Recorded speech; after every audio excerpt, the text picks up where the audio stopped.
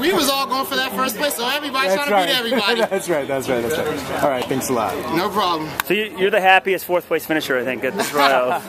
Yeah. Any disappointment that it's fourth and not on the team? No. Despite the time is fantastic. No, I'm not disappointed at all. I believe I came out here, proved the point that we're going to definitely be coming up.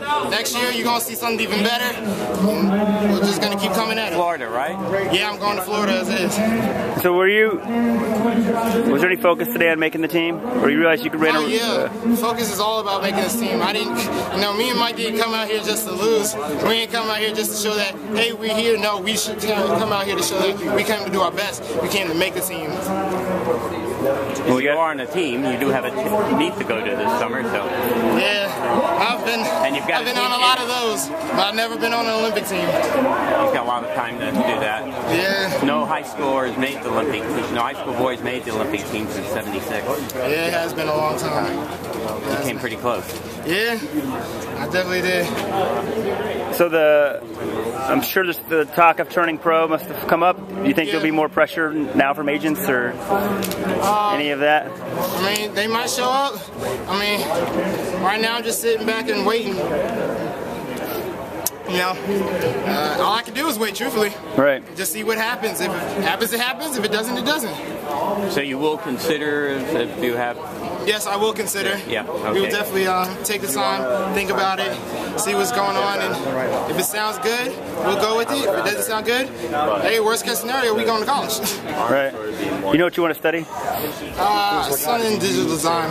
I have a really big passion for the arts. You know, ever since I was little, I've been drawing, so definitely want to go into digital design.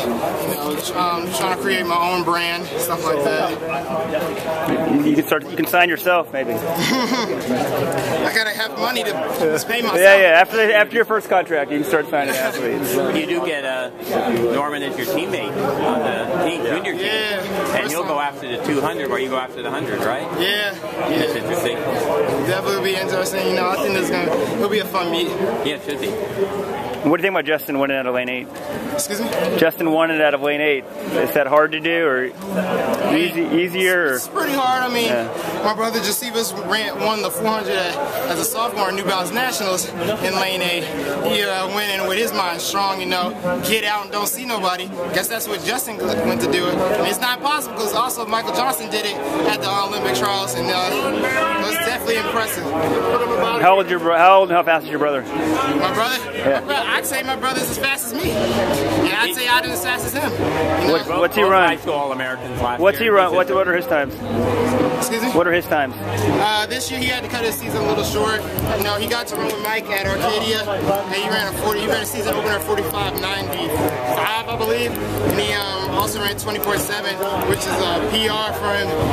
But he had to cut it short. How is he? He's getting a lot better. Is he here watching? He definitely was here. You know, he came out when he was signing autographs to the little kids. Oh, okay. And he definitely was congratulating each other. He was so hyped.